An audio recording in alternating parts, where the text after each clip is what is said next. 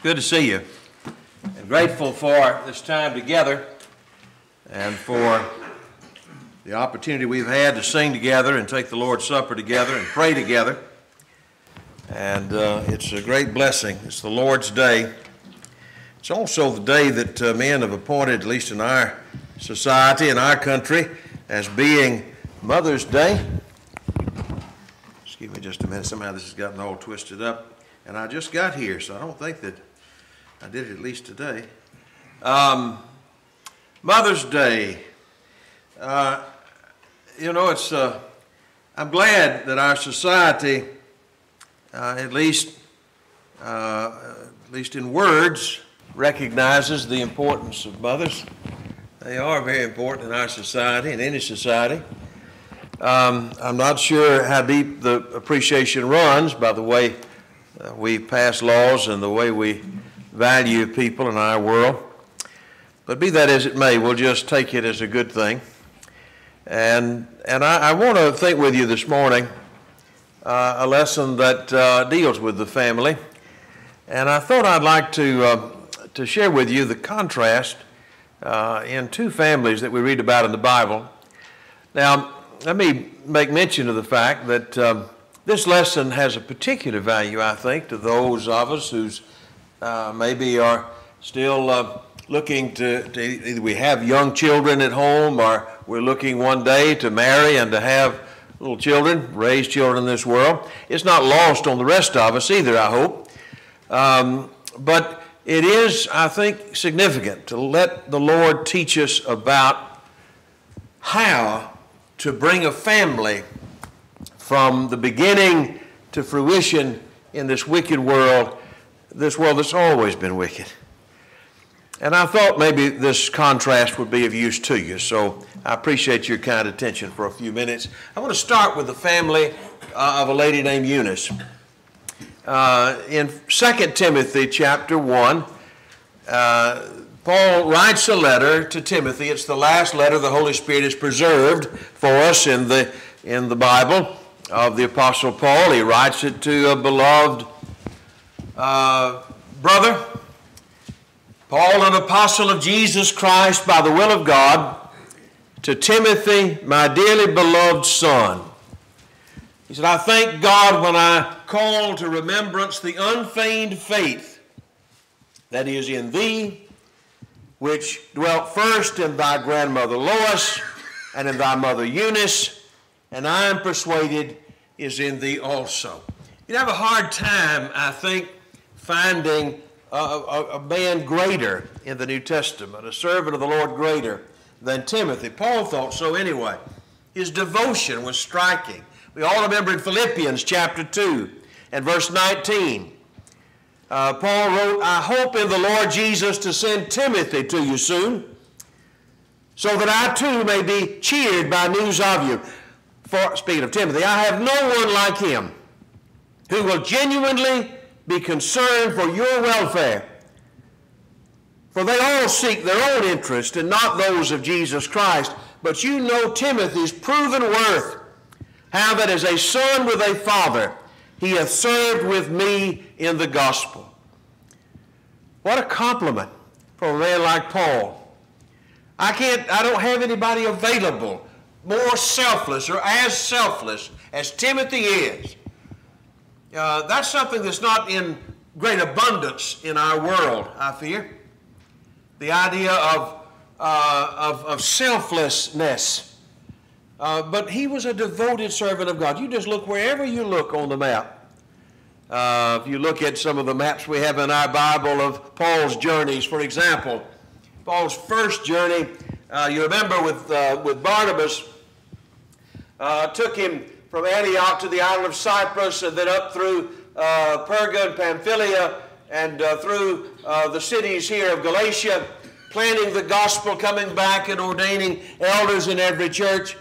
And it must have been on this first trip that Timothy was perhaps converted. It seems to be from this area of Lystra. Here, that's so tiny on the map I can't see it. I know you can't. But then when you get to the second journey, you certainly find Paul, I think by direct revelation from God, taking Timothy with him and making him a companion in all the preaching and teaching that was done as they went to Troas on the second journey and then over into Macedonia.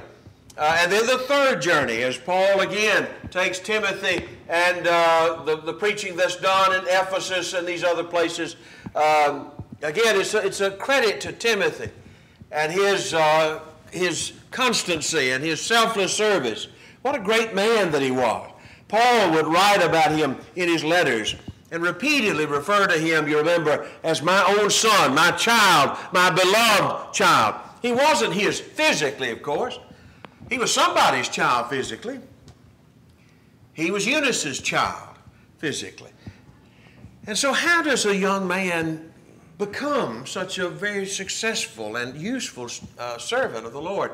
Well, it's a great question. What was it that made Timothy great? I'll tell you what it wasn't. You know this.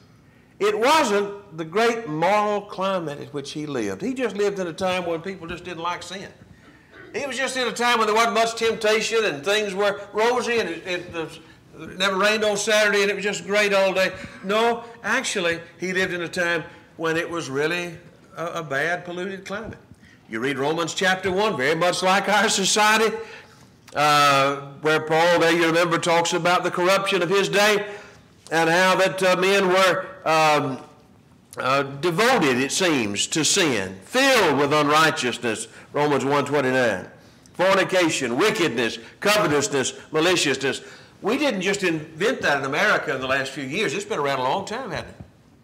Timothy grew up in a world like that, very much the world in which we live. And so that wasn't it. It wasn't that he was free from temptation. It wasn't because of the peaceful religious situation in the community. We're not given maybe this much detail, but you know, Paul was stoned to death, I think, at Lystra, and God raised him up. Timothy may have witnessed that violence. He certainly saw the persecution of the gospel and later felt that as a teacher of the gospel.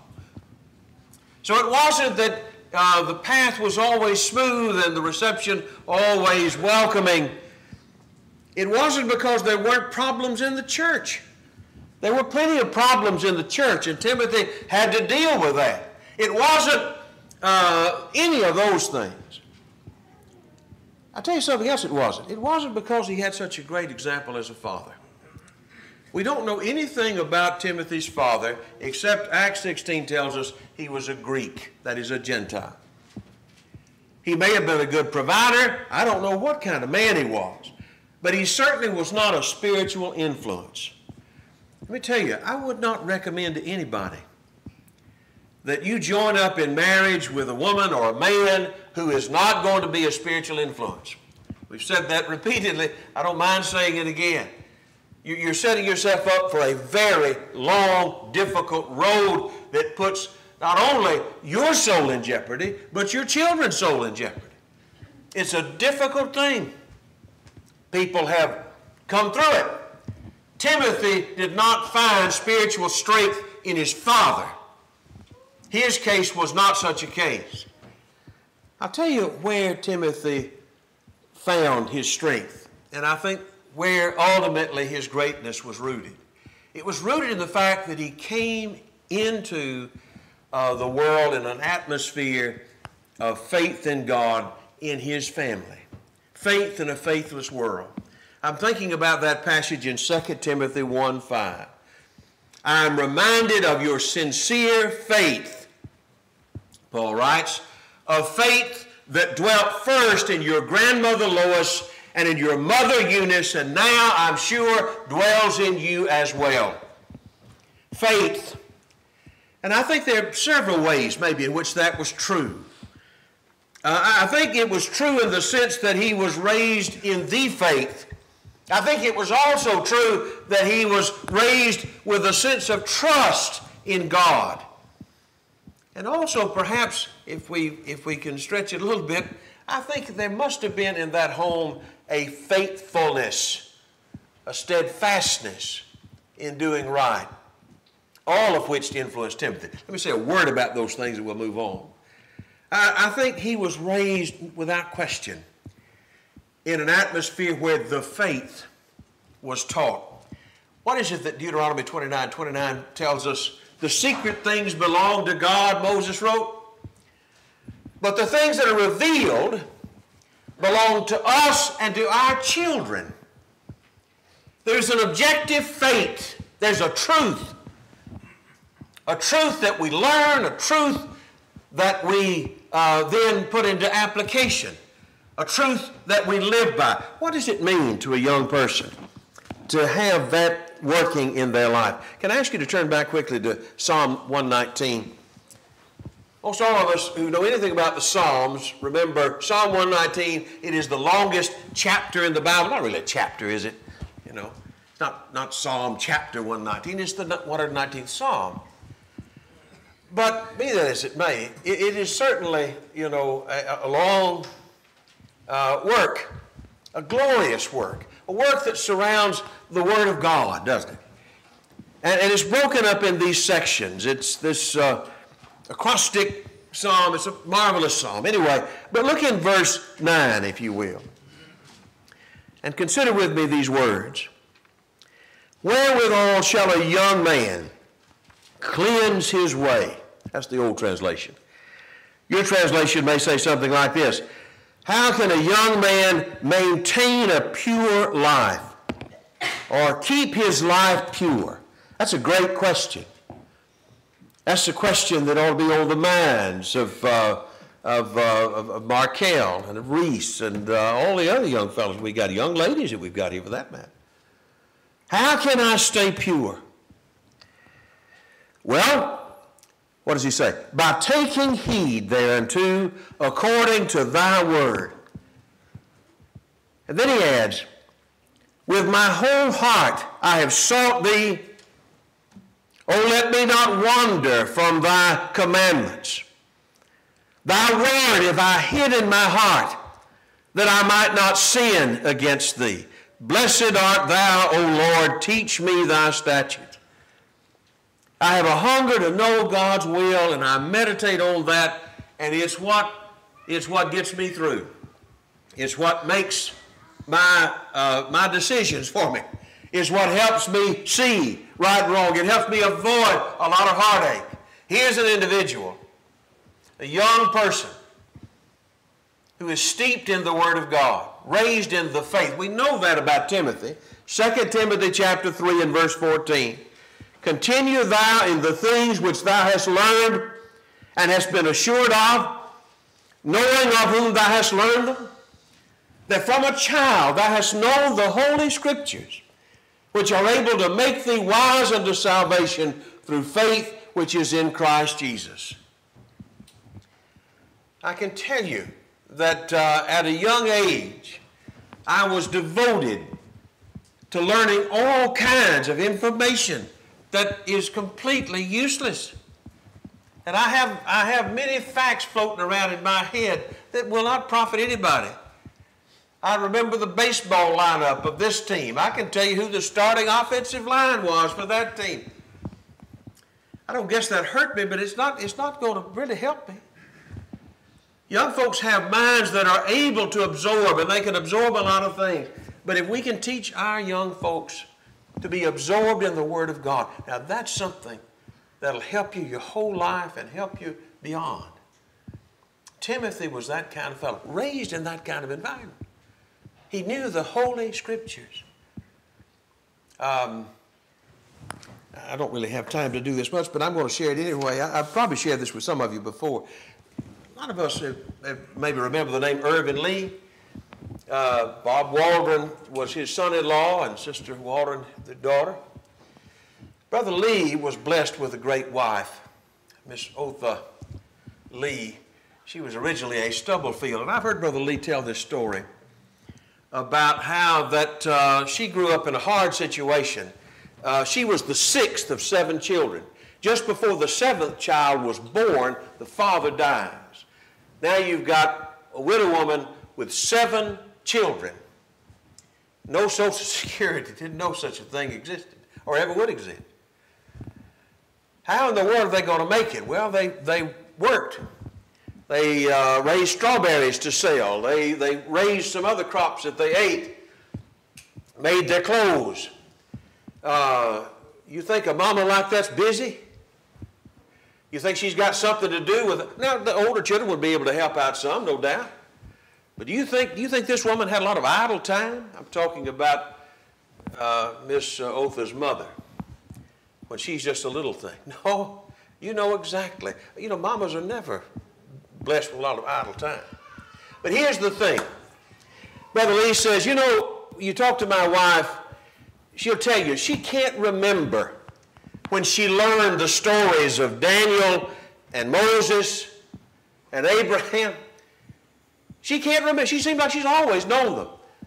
From before she was able to really understand, she heard those names. How in the world does a mama, with all of that on her, have time to teach her little children? Well, Brother Lee would say, she learned that she could tell Bible stories while she washed dishes. And she could tell Bible stories while she hoed strawberries. And she could tell Bible stories while she sewed clothes.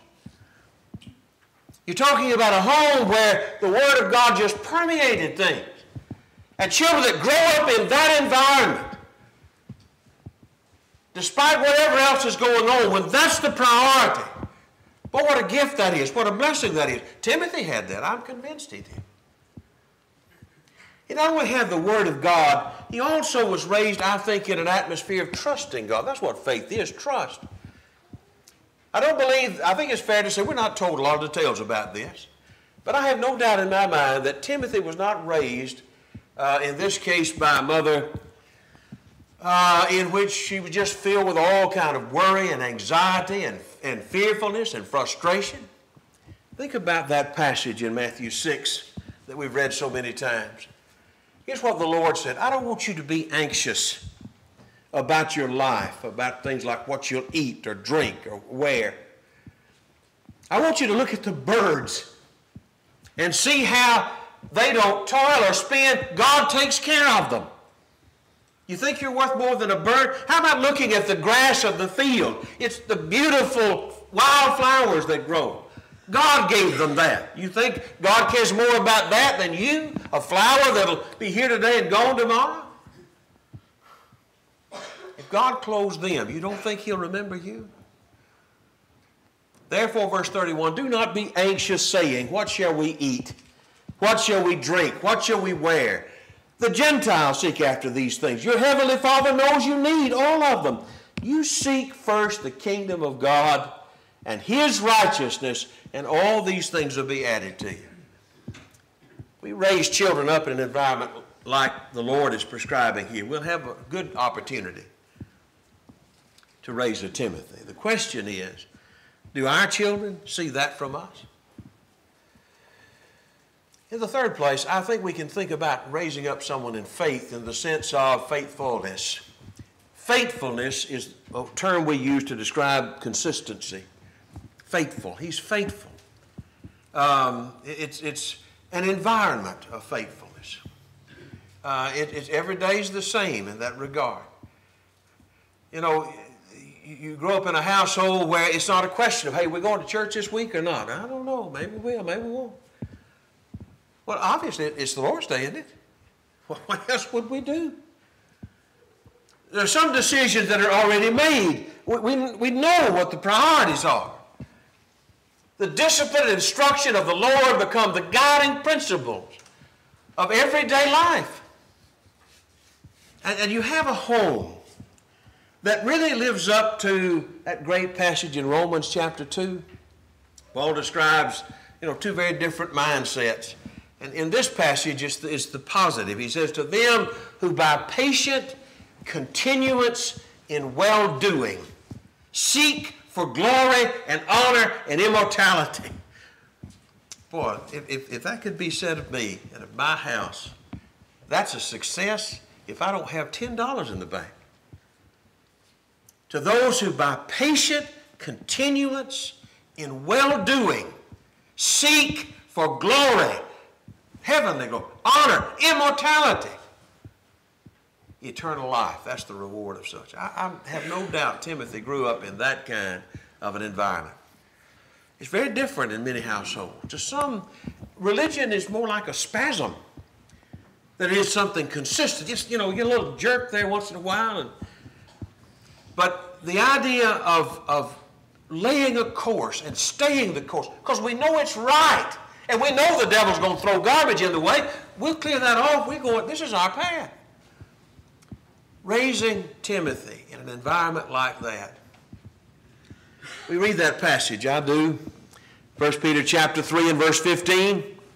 We've read it many times. That's where Peter writes to these persecuted Christians, and he says, sanctify the Lord God of your hearts. Set him apart. And be ready always to give an answer to every man that asks you a reason of the hope that is in you with meekness and fear. And we've read that verse many times, and we've said we ought to let the world see something different in us. We ought to let the world look at us and see this is a man going a different place. He's listening to a different direction. He's got a hope in a hopeless world, right?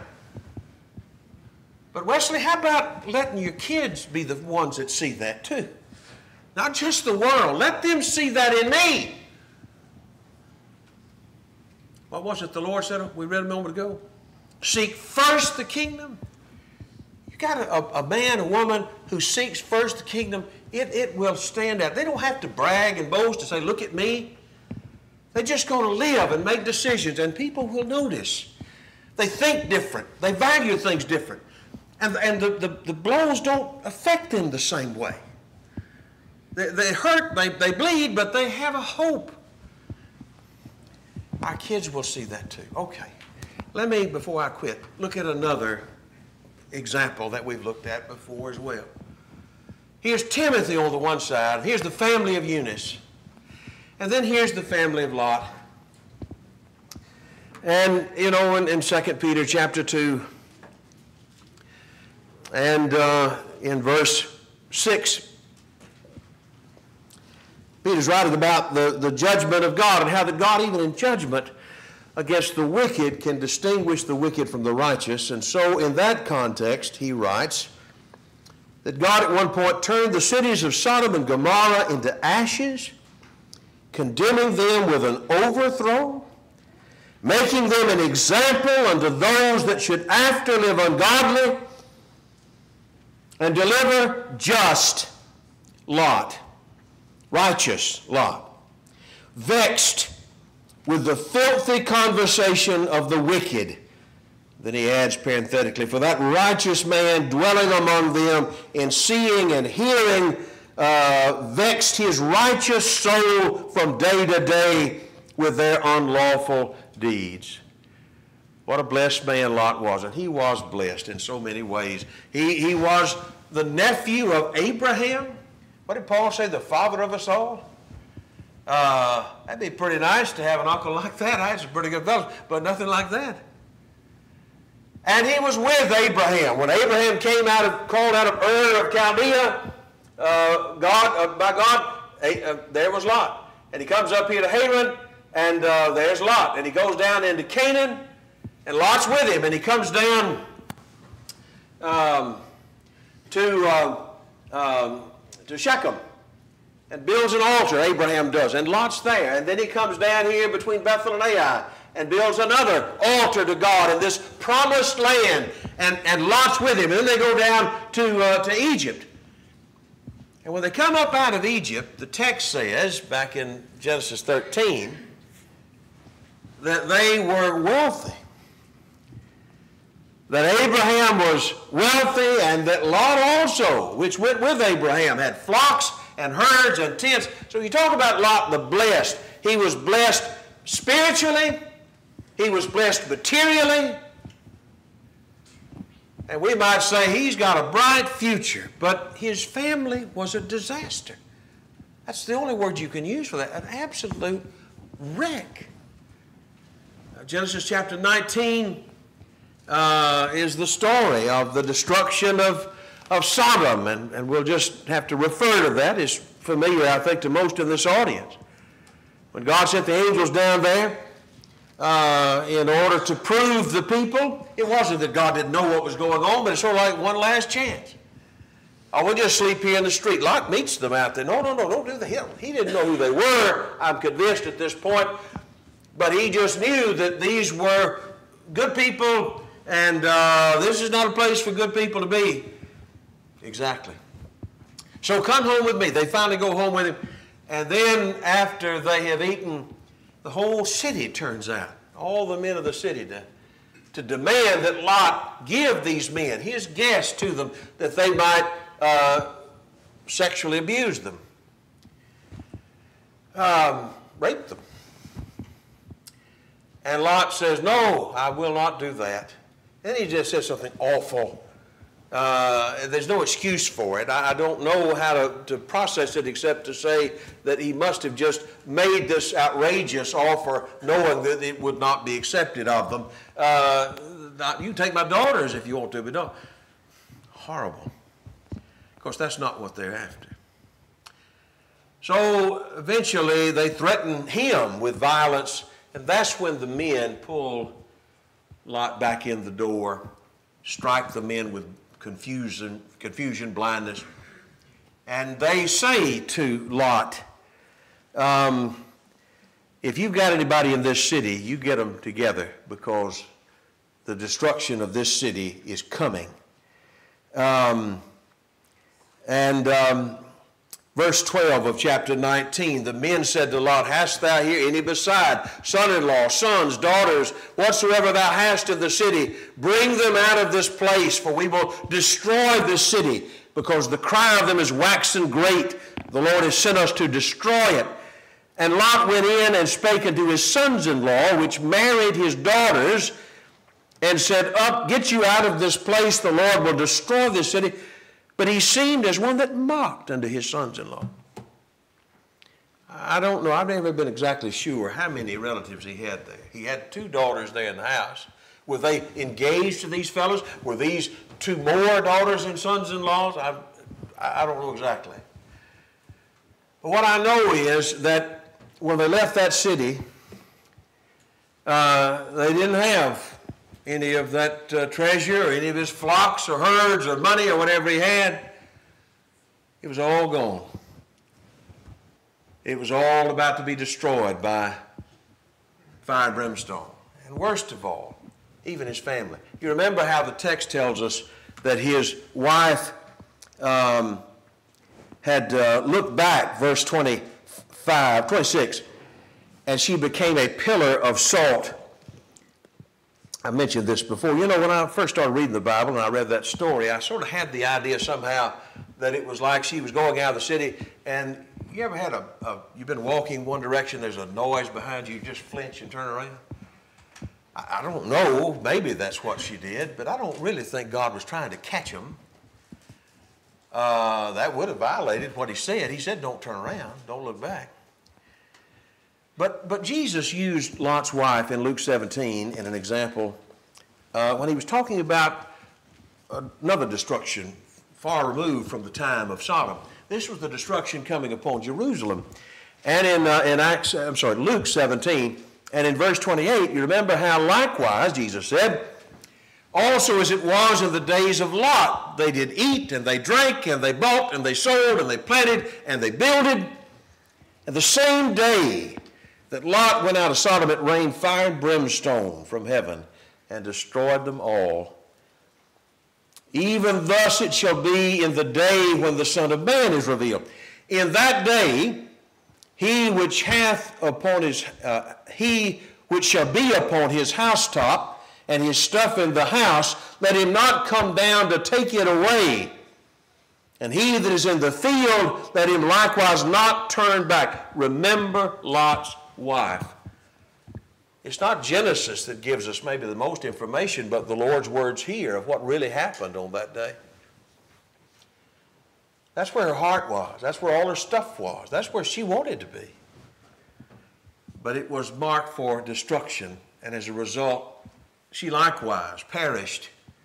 The worst thing that ever happened to Lot back over in Genesis 19 was after they escaped and after they wound up in a cave up in the mountains, it was Lot and his two daughters, who felt that they were just waiting to die at that point.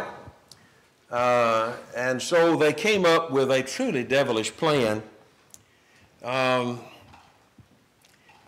firstborn, 31 of Genesis 19, said to the younger, "Our father is old, there is not a man of the earth to come in unto us after the manner of all the earth. Let us make our father drink wine and lie with him, that we may preserve seed of our father." And they thought, if we get him drunk enough, he won't know the difference between reality and fantasy, and we can work this work, and we can thus conceive children, which they did, by the way, and that's where the Moabites and the Ammonites came from, as he tells us later.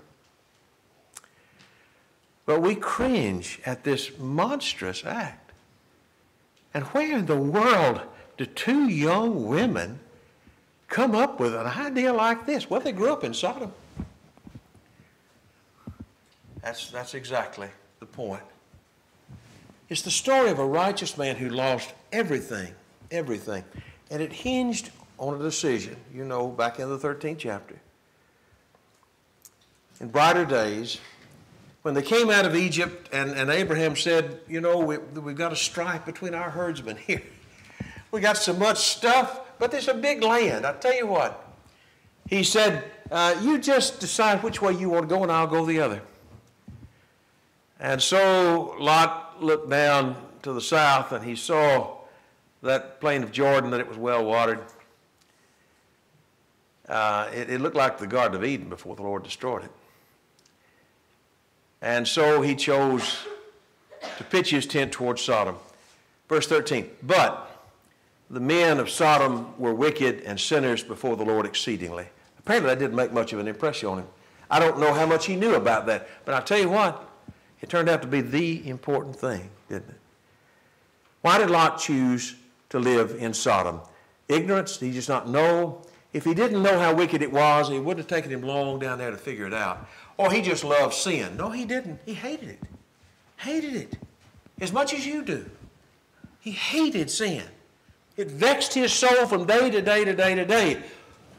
Well, then why in the world would he choose that? Why would he stay there?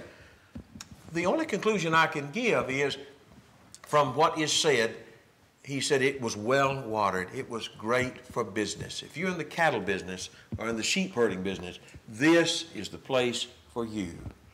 And I can almost hear a man like Lot, who was a righteous man, saying to himself, look, I know these people are bad. I'll just hold my nose and do my business. I am never going to join these people. I can't stand what they do. Don't worry about me. Don't worry about me. I'll be fine. And he was. But his family wasn't. He lost them all. As we might say, Sodom was a great place to raise sheep. It wasn't a great place to raise children. Evil companionships corrupt good morals. Be not conformed to this world, but be ye transformed. It's amazing how the wind can shape rocks in a certain place and cut them in ways that just are stunning. It's amazing how a sculptor can take a lump of clay and mold it and shape it. That's what happens in our environment. What if back at that fateful day, Lot had said to Abraham, tell you what, I appreciate you offering it to me, but why don't you choose the way you want to go and then choose for me and tell me which way to go to? That would have been much better, wouldn't it? You think it might have turned out differently? It might have made all the difference. But it's easy to be blinded. And it's hard sometimes to get ourselves to listen. Two families. And I can look at them and I can say, well, I think Lot's got a lot better opportunity here. I mean, he's got...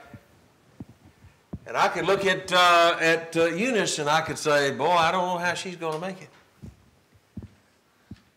I think in one sense, it gives me hope that even though Eunice, that great lady, did not have a lot of advantages that we would like to have, she found a way. God be her helper. And I can look over here and I can see in Lot a very sobering warning that you can be a righteous man and lose it all. So let me close with two passages that you're well familiar with. One is Deuteronomy 6 and verse 4.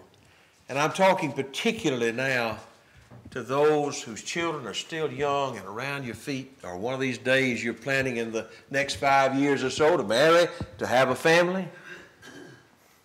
Hear, O Israel, the Lord our God is the Lord one. Lord alone. The Lord is one. And you shall love the Lord your God with all your heart, with all your soul, and with all your might. And these words that I command you today shall be on your heart. And he said, you shall teach them diligently to your children. Talk of them when you sit in your house, when you walk by the way, when you lie down, when you rise. You shall bind them as a sign on your hand. They shall be as frontlets between your eyes. You shall write them on the doorpost of your house and on your gates. That's right. We can win this battle, the most important fight that we'll fight. We can win it and we can pass that knowledge along, but it will not come easy. The devil will make sure of that. There have been folks a lot better than I am, a lot smarter than I am, better hearts than I got, who've met with bitter disappointment in their family because of influences that came from somewhere else, not from them. So I'm reminding you of something I trust all of us know. We've got to guard our house. We've got to determine to set the right priorities in our house. We have got to focus our mind on the thing that matters. I'll tell you something, you've heard this before, but it is a fact. I've had opportunity to watch a few people leave this world. And I've not yet found anybody that when they were hours less from death were thinking about all the money they'd made or how big the car was. The people that I knew that had any, well, if they don't have any orientation to God, they're just scared to death. And those who do have an orientation to God are thinking about things spiritual. And many times about loved ones that, while they're leaving this earth, are not ready to meet God at that moment. Let us do our best with God's help to leave this life with a clear conscience. And we can, in the process, bless the world with a Timothy. And may God help us to that end. Okay. Appreciate your kind attention. Please get out your songbooks and turn the number that's been selected.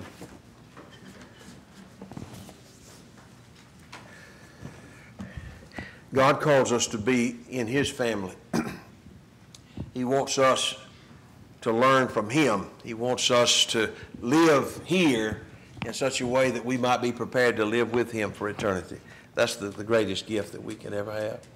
And we look forward to that. May it motivate me and influence me every day. If you're here and you're ready to start your service to God, you do that, a heart of faith, the heart of repentance, coming forward, confessing Jesus' name without shame, being baptized into Christ and raised to walk in newness of life. Why not today? Make that your goal. Make that yours. If you're here as one who's a child of God, if you've not been faithful to the Lord, why not today make things right with Him? If we can help you in any way, let us know how. While we stand and sing, will you come?